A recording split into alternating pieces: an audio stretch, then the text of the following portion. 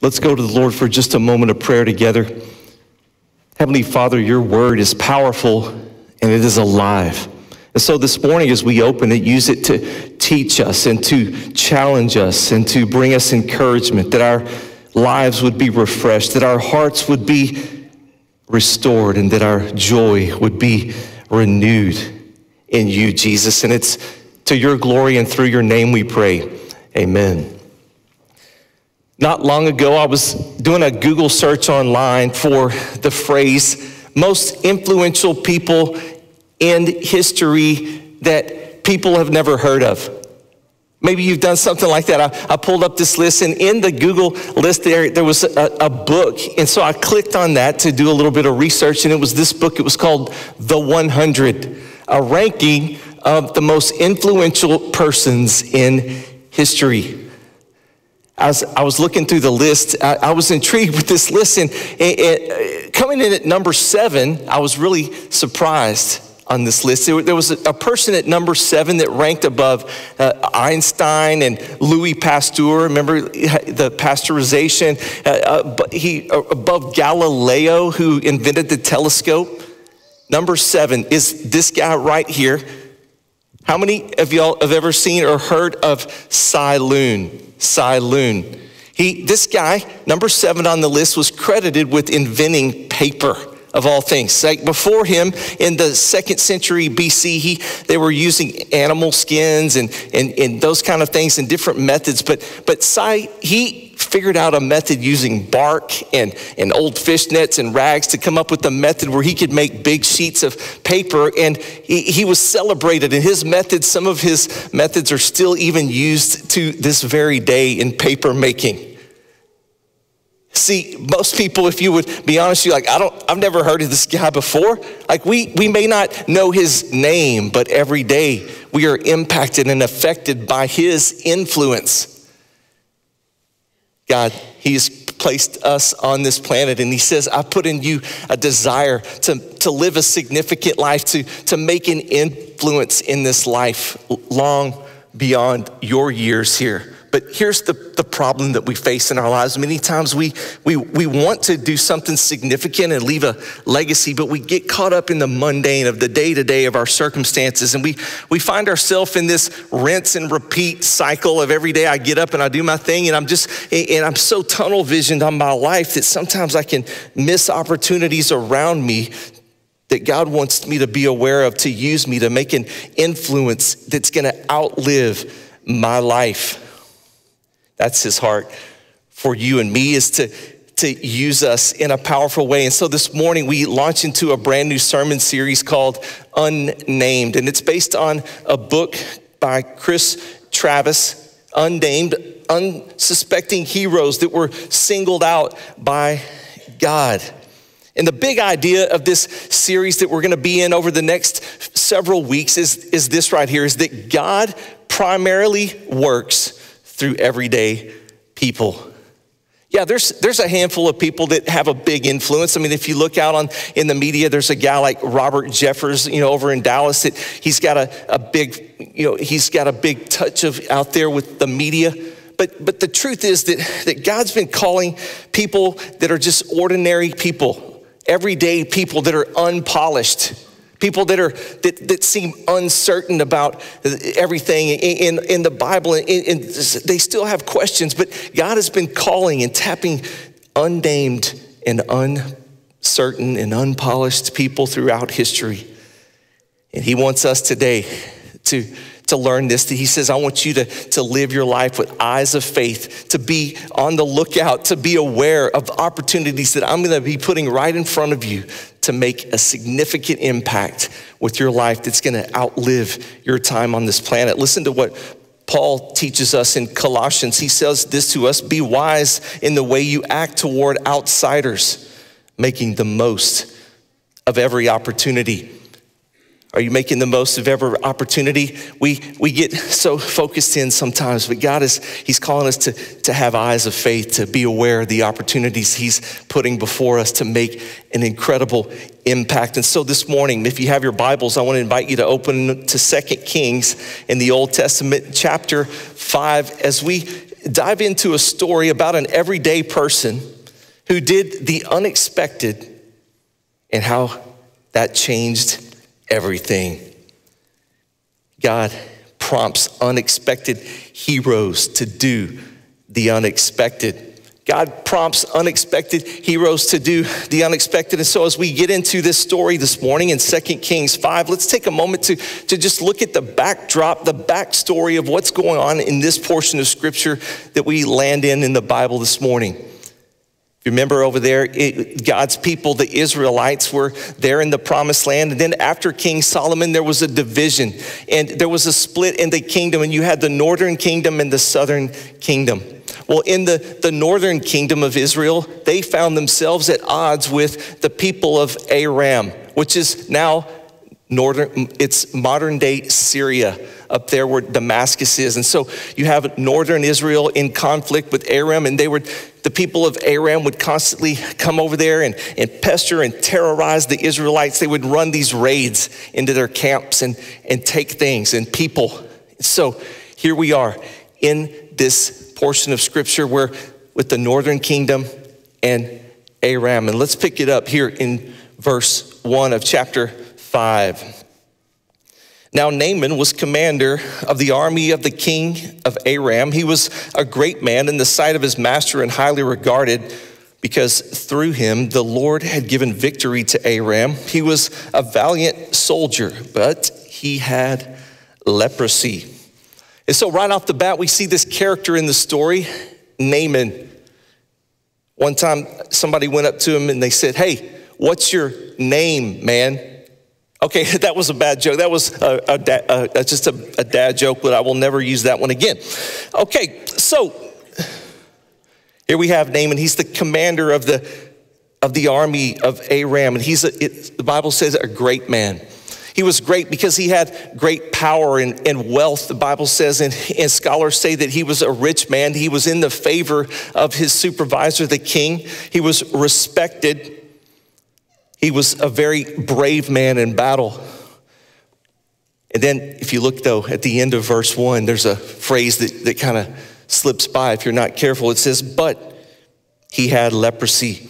Here's a man that seemed like everything, the wind at his back in life. He had it all. He had power, money. He had people following him. He could command. And then he had but he had leprosy. Isn't that how our lives sometimes go? I mean, we set out to live we get the perfect job, to be the perfect mom or dad and parent and have the perfect kids. And then all of a sudden, but fill in the blank hits us, doesn't it? But here's Naaman. He has it all, but he had leprosy. Back in this culture in biblical times, leprosy was considered one of the most feared diseases that you could get. It was so contagious. It would cause sores on people's skins, and it was debilitating. It was painful. People would shun you if you had leprosy. And so here we see Naaman, this powerful man, right off the bat. He's the commander of armies of fearless warriors. But I imagine that at this moment in his life, as the leprosy began to grow, he didn't feel powerful. He felt powerless. Let's move on in verse 2. Now bands of raiders from Aram had gone out and taken a captive, a young girl from Israel. She served Naaman's wife. She said to her mistress, "If only my master would go see the prophet who was in Samaria, he would cure him of his leprosy." She's easy to overlook. She might be insignificant by earthly standards, and she only appears in a few verses in the Bible, and it's right here in scripture, these verses right here. We don't even get her name. Do you see her? She's this young girl from Israel. She's been taken captive. So here she is. She's been taken captive from her family in Israel, and now she finds herself over here in Aram. And so we don't have the details on how she was captured, on how the raid went down, but I can imagine maybe it was in the night and the army swept in, and there was chaos, and there was torches, and there was swords, and there was a raid, and she was snatched from her family. We don't know if her parents survived or if They were taking slaves as well, but she finds herself in captivity. Now, she's the maid to Naaman's wife. Of all people where she could have ended up, she was taken captive, and now she finds herself in the house of the one who is actually in charge of the people who raided her and took her into captivity. So now she's serving this man. And so can you imagine from her perspective, this unnamed servant girl, her perspective as she is there serving, she's been ripped from her family, and she sees this man, Naaman, the commander, suffering with leprosy. What do you think her first inclination might be? It'd be like, good, serves him right. After all the pain he's inflicted, it serves him right that he would get leprosy. I hope that it just gets worse and it gets worse and that he suffers. That would be a little justice for him. But not this girl, not this unnamed girl here in the scripture. She did something unexpected. Let's move on in verse 3. She said to her mistress, if only my master would see the prophet who is in Samaria, he would cure him of his leprosy. So she, instead of looking with anger, she looked at her supervisor, this man, her master, with compassion in her eyes, and she offered a solution. And she told about where this man could get help for what was ailing him. She showed great kindness. What a moment that was in this story. It'd be easy to overlook that she's there, this unnamed girl, nobody knows, and she just makes an innocent suggestion to Naaman's wife. And what a moment. She did what we might not expect. Isn't that how God works in our lives? That he does the unexpected. We expect justice, but God says, I'm going to give grace. We expect her to operate in humanity and want justice, but this young lady, she, on this day, gives grace. There's so many other things that she might have said in this moment. If you think about this for just a moment, what else could she have done? She could have used this as a leverage, his leprosy and this prophet news. She could have said, hey, I'm gonna get something out of this. I'm gonna get my freedom. I'll tell you about this thing if you'll take me back to Israel with you. But what does she do? She doesn't ask for anything. She simply offers a suggestion from a pure heart. She was in the moment, prompted by God with eyes of faith. She was available to be used, and she offers this. She was holding all the cards, but she didn't shrink back from this moment. No, she stepped up. Instead of focusing just on her needs, she focused on the needs of her enemy. So this morning, we're going to see that unexpected grace leads to unexpected change.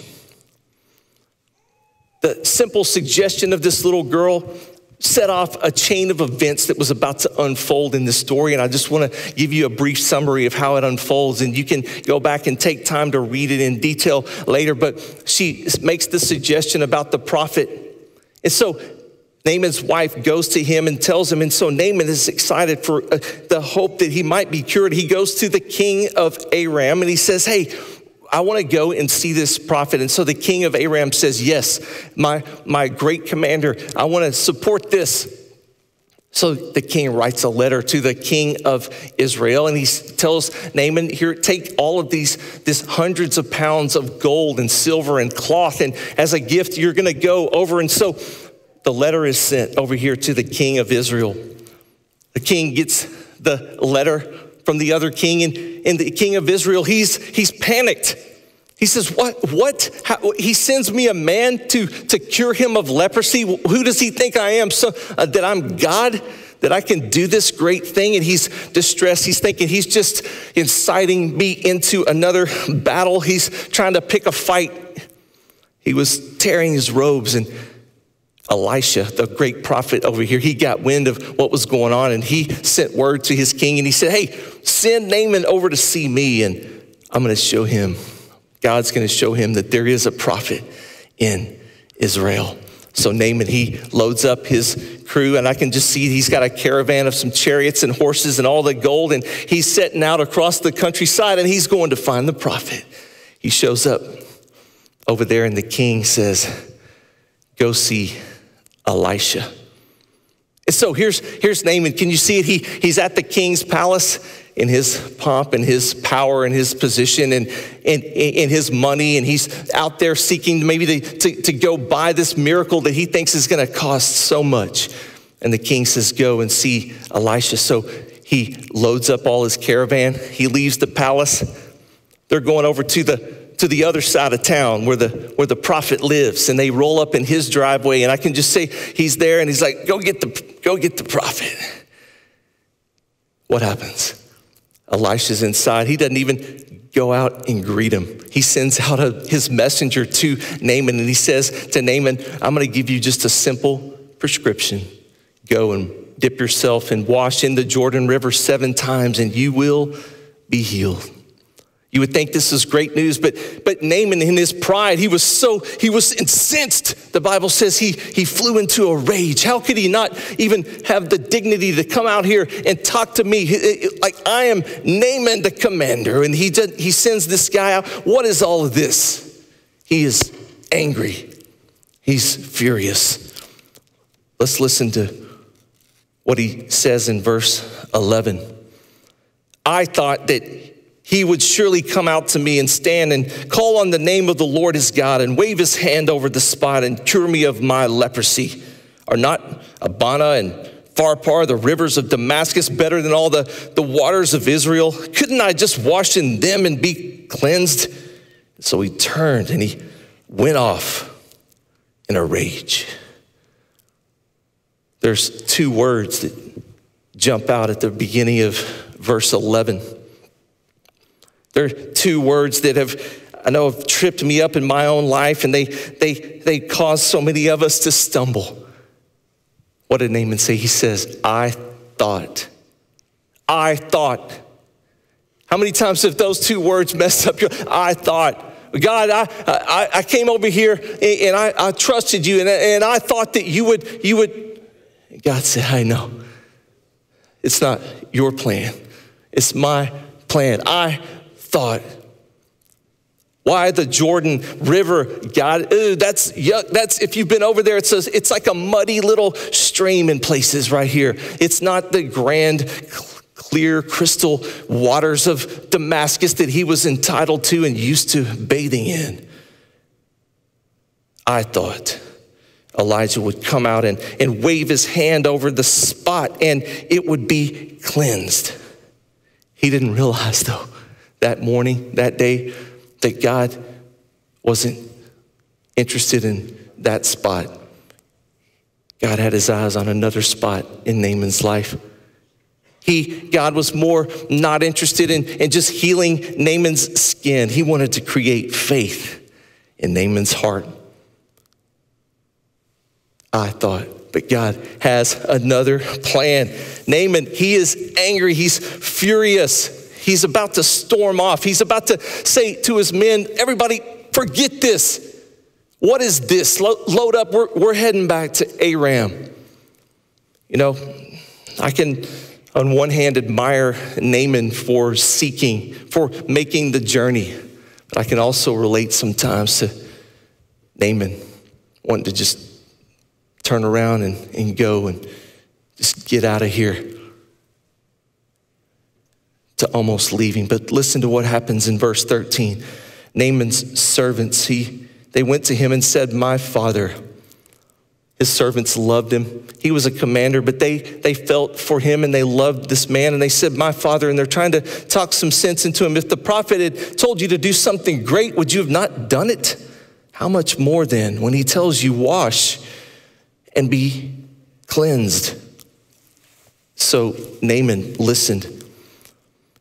And he went down to the river. Picture the scene for just a moment. He is at Elisha's house, and he leaves there with his entourage. They go down to the river. I'm sure he pulls up, and all his men are lining with their gleaming armor and swords along the banks. And Naaman's like looking at the river, probably, he takes off and disrobes his armor, and he begins to step a toe into the river, and he's probably grimacing as the silt begins to go between his feet, and he's thinking, what is this? And he says, okay, God, let's see what you got. And as he begins to go into the water, I'm sure that if we could listen to the internal dialogue that was going on in his mind at this moment, we would hear something like this as he dips down into the water the first time. This is so ridiculous. Why did I make this journey? Maybe on the second time he went down and he's splashing water on his skin and he's saying, Lord, I need you to come through. I've tried everything else. Please. And he goes down and again, and he's splashing, and doubts begin to creep back into his mind. And I can just hear my men on the shore. They're probably just laughing to themselves. That servant girl back in Israel, back in Aram in my house is probably laughing to herself right now. He dips down again and he splashes, and he begins to sense a change in his heart as he's running out of hope in himself, and he's crying out in his heart and his mind, Lord, let me not lose my dignity, but Lord, let me gain your healing today. And as he went down that last time, look what the Bible says in verse 14. He went down and dipped himself in the Jordan 7 times, as the man of God had told him, and his flesh was restored and became clean like that of a young boy. Wow, can you imagine? He went there and he comes up out of the water and he's restored. In this moment, I can just think he was saying, God, the Lord God of Israel is the one true God. He is the healer. He is God. And he went out and he rejoiced. And in this moment, his skin was made brand new. It was more than just a cleansing of his skin, though. In this moment, it was like a rebirth in his heart. It was more than just a physical healing. It was a spiritual healing in the man's heart as God demonstrates his great power. How can ordinary water bring such a miracle? Ordinary water connected with the promise of God and the waters of baptism brought you into the family of faith by his grace alone. It wasn't the magical power of any water. It was the promise connected. And so we receive that, and God calls us into his family, and he cures us of a disease that's deep within us, that's worse than any leprosy. It's a disease of sin that distorts our view of God, and we question him, and it distorts our view of ourselves, and it makes us greater in our own eyes than we really are. God says, I've come to bring you healing. Naaman came for a cure, but he left cleansed. He gets everybody on the scene. He says, we're heading back over to Elisha's house now. He gets them, and they make their way back to go say thank you to him and to God. Remember the story of Jesus in the New Testament, the lepers he cleansed, and there was 10 of them, but 9 of them left, only 1 came back. And here's Naaman. He said, I'm gonna go back and give thanks to the Lord. He shows up at Elisha's, and now he's not coming with an offering to buy his healing. He's coming with this gift to say thank you, God. And the Bible says that he loaded up some loads of dirt there, some soil, some dirt from Israel. And he said, I'm gonna take this back to my land and my home, and I'm gonna build an altar, and we're gonna worship the one true living God. What an incredible turn of events. Who could have ever imagined that by the faith in the heart of this servant girl, that she would feel the prompting of God to talk about this healing that he could find. And so it started this turn of events that led to him getting healed, and his heart changed, and now he's going back to his nation, bringing and declaring the praise of Almighty God. Isn't that incredible?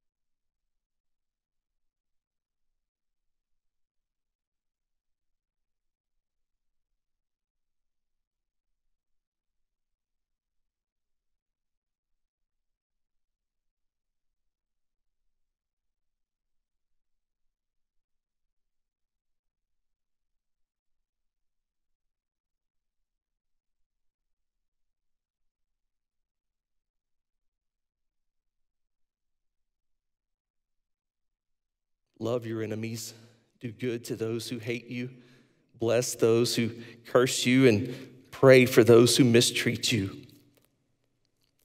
Jesus here in this text, he didn't just make a suggestion.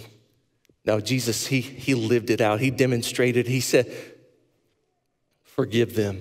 Remember, he was on the cross hanging there, dying on a sinner's cross that wasn't his. It was for you and for me. And as he was there and his lifeblood is draining from his body and his spirit is crying out to his Father, he looks with eyes of love into the crowd that has just hung him there. And he says, what? Father, forgive them. He set the example, and he calls us, and he's speaking today. Are you listening? He says, how will you respond in your life? And I want to give you a couple little action steps this morning as we wrap this up that you can take and reflect on this week in your prayer time. And the first thing that you can do today is on your way out, you can stop at the connection counter, and there's going to be some cards out there that we've put together. And each week in this series, you can pick up a different one and put it in your Bible. And on the back, there's some daily things you can reflect on. And today, this is unexpected. Naaman's servant girl. Take one of these. And then as you get that, and this week, I want to ask you to do this, to ask yourself, how would expecting the unexpected change the way that I spend time with God? If there was going to be unexpected, how would it change the way that I spend, God, help?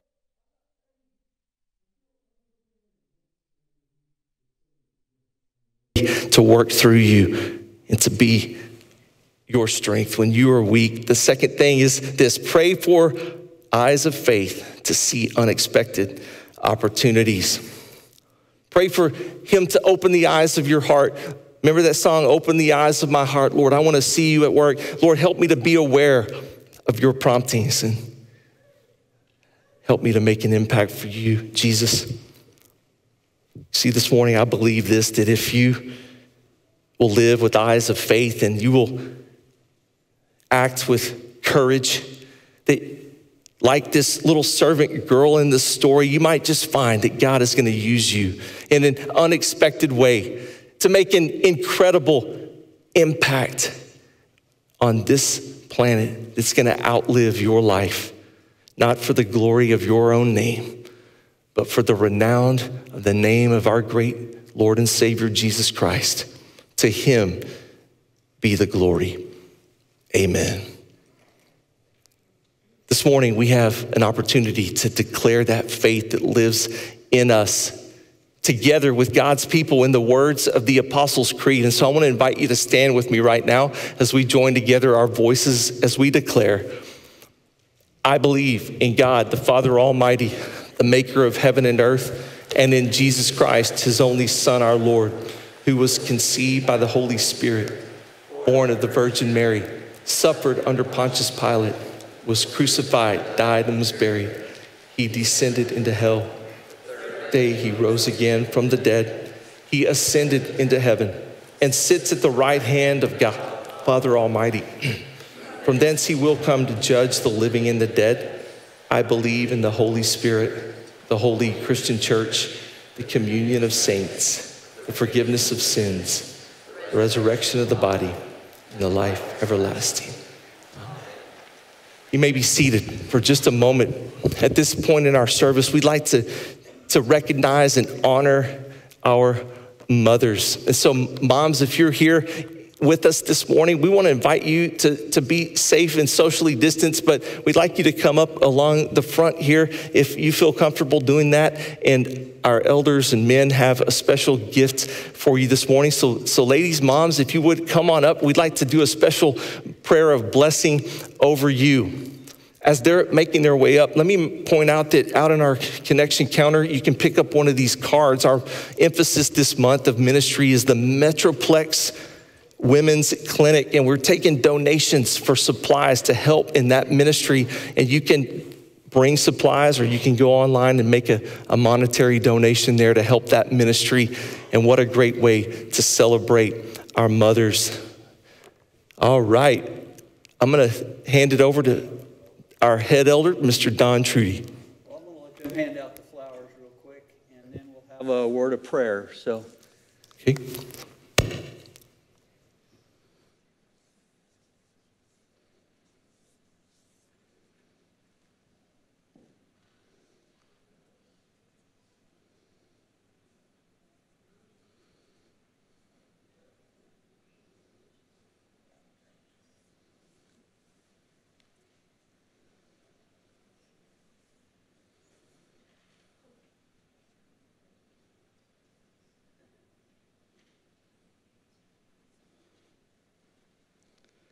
Let us pray.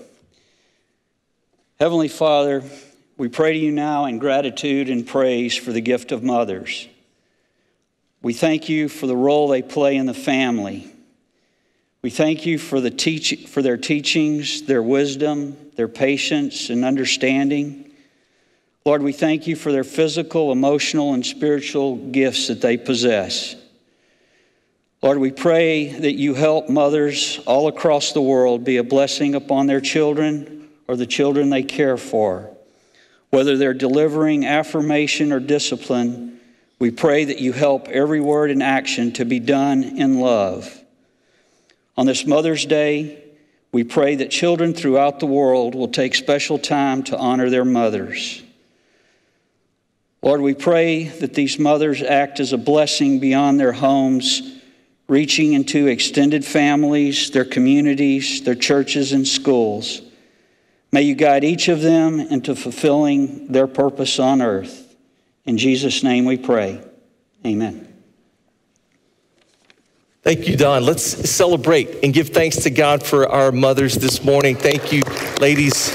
We bless you and honor you today. Thank you. You may be seated.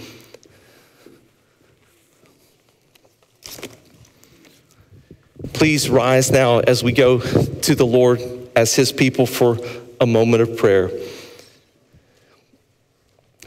Most gracious Heavenly Father, we come before you humbly as your people, but with confidence before your throne. And we give you thanks today that you place before us opportunities to make an incredible difference.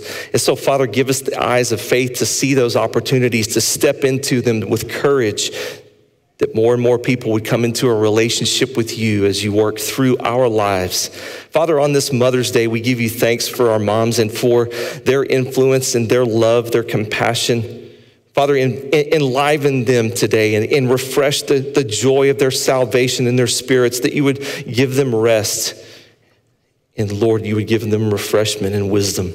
Father, we lift up our nation before you this morning. There are so many things going on in our government and communities around the world that need your wisdom and need your touch of unity. And so, Father, we pray that your Spirit would move, that you would guard and protect our leaders, that you would be with our military and first responders.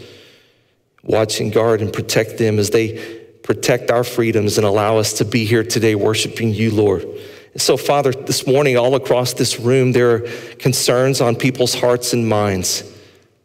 There are those that are struggling with decisions, that are praying for children, that are praying for healing in relationships and provision. And so, Lord, we bring all of those before your throne this morning because you are a graceful God and a good Father. And we pray the prayer that your Son taught us to pray when he said, "Our Father, who art in heaven, hallowed be thy name. Thy kingdom come, thy will be done on earth as it is in heaven. Give us this day our daily bread, and forgive us our trespasses as we forgive those who trespass against us. And lead us not into temptation, but deliver us from evil. For thine is the kingdom and the power and the glory forever and ever. Amen."